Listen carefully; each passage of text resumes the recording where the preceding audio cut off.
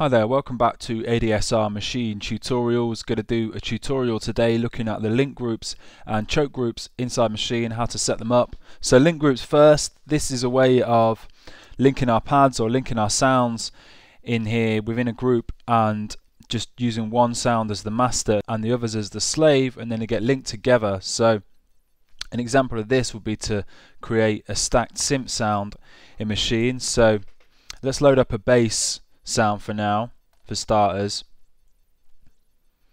So look at our bass sounds.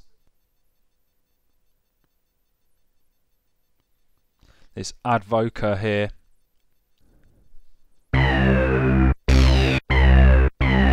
Quite a dirty bass sound. I think we want to layer that bass sound with a lead sound and maybe another sound as well. So let's go to sound 2. Let's load up a lead now. Synth lead.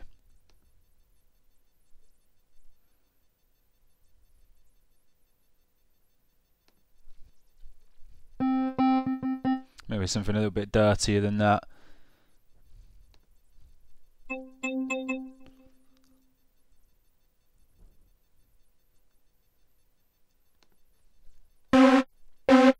Quite nice.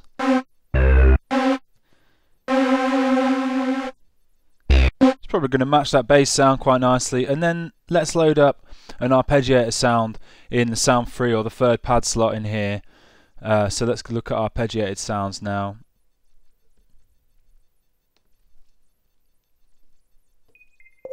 Think about something to match the other two sounds we've got in there. So something a bit kind of dirty, kind of plenty of flavour.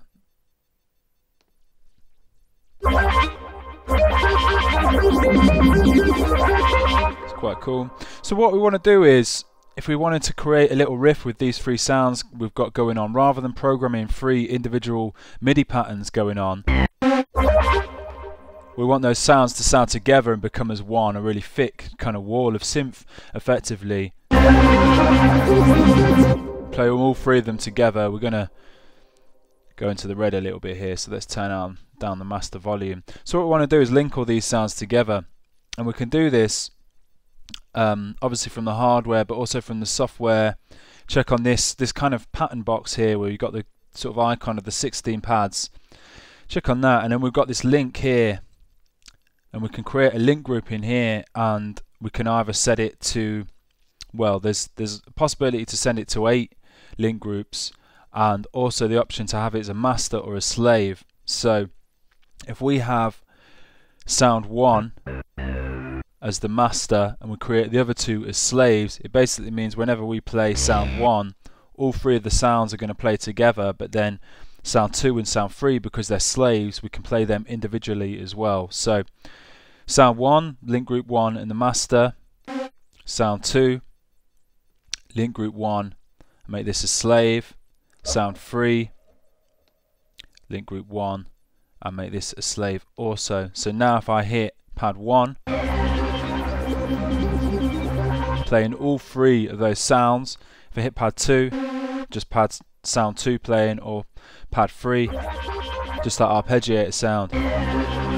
But now what we can do with our link group set up and those 3 sounds assigned to effectively one pad really, we can go to our keyboard mode.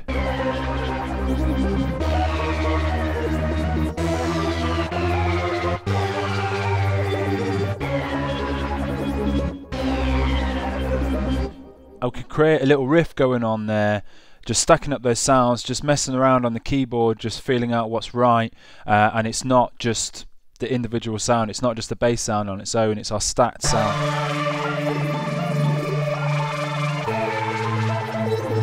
Which is a pretty cool way of just building up synth sounds and just experimenting with different riffs and stuff like that. So it's also a good technique for this is maybe if you wanted to layer up some clap sounds or some snare sounds or some drum sounds and start layering some sounds without having to program all the MIDI and stuff.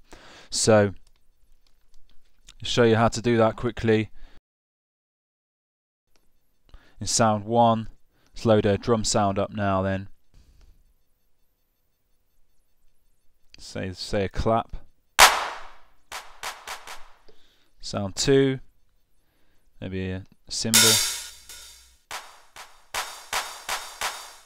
Maybe let's put a snare in there as well.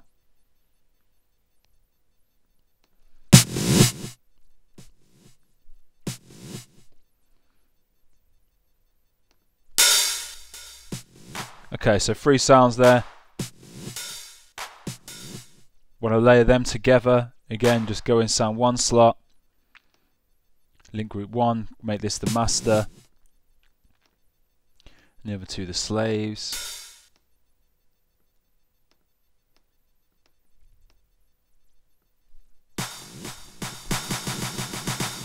And it's all linked now to pad 1 or sound 1.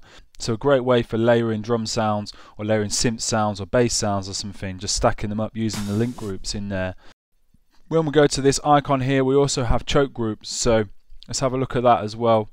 Let's create a new project now.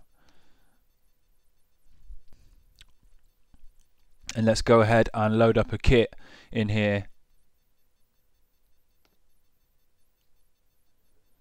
And I don't really want the pattern really. So in this kit I've got a kick and snare and stuff, closed hat and an open hat. And the idea with choke groups, or one of the most common uses for choke groups, is to cut other sounds off. So it's basically, if you've got stuff assigned to a choke group, you've got a master and a slave, the master is going to cut the slaves off.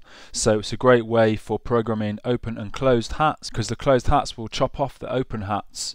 So you're kind of mimicking sort of normal behavior of a drummer where they wouldn't be playing 2 hi-hat sounds at the same time. So an example of this, let's just program some sounds in quickly.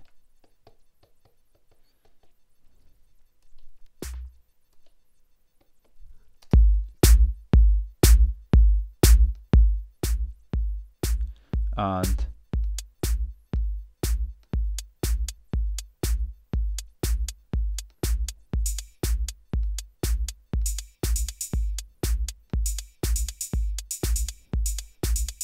okay, so we've got our basic beat there, and what we want to do is we want the hi-hats, the open hats there. If I mute the kick and snare,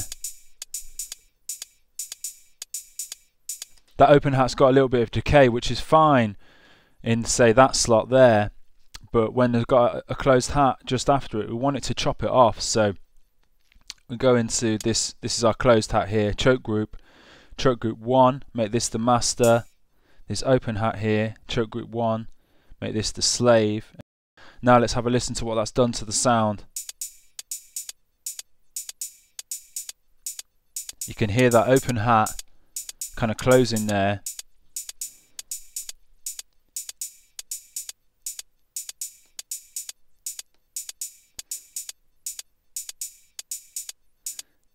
If I take it out of the choke group,